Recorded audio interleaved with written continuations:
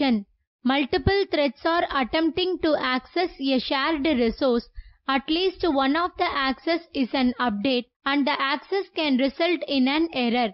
Also recall that the code that causes the race condition. What is trap function in parallel directive? Answer. The parallel directive specifies that the trap function should be executed by thread count threads. After returning from the call to trap, any new threads that were started by the parallel directive are terminated, and the program resumes execution with only one thread. The one thread prints the result and terminates. In the trap function, each thread gets its rank and the total number of threads in the team started by the parallel directive. Define scope of a variable.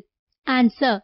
In serial programming, the scope of a variable consists of those parts of a program in which the variable can be used. For example, a variable declared at the beginning of a C function has function-wide scope. That is, it can only be accessed in the body of the function. On the other hand, a variable declared at the beginning of .c file but outside any function has file-wide scope. The default scope of a variable can change with other directives, and that OpenMP provides clauses to modify the default scope. List the parallel directives. Answer.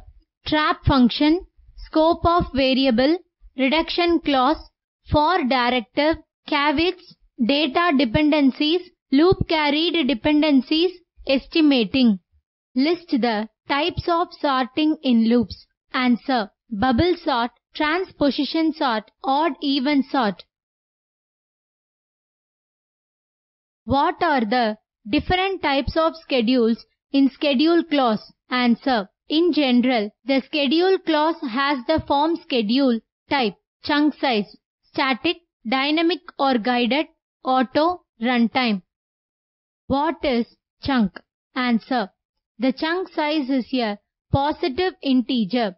In OpenMP parlance, a chunk of iterations is a block of iterations that would be executed consecutively in the serial loop. The number of iterations in the block is the chunk size. Only static, dynamic and guided schedules. Please subscribe our channel for more videos and education.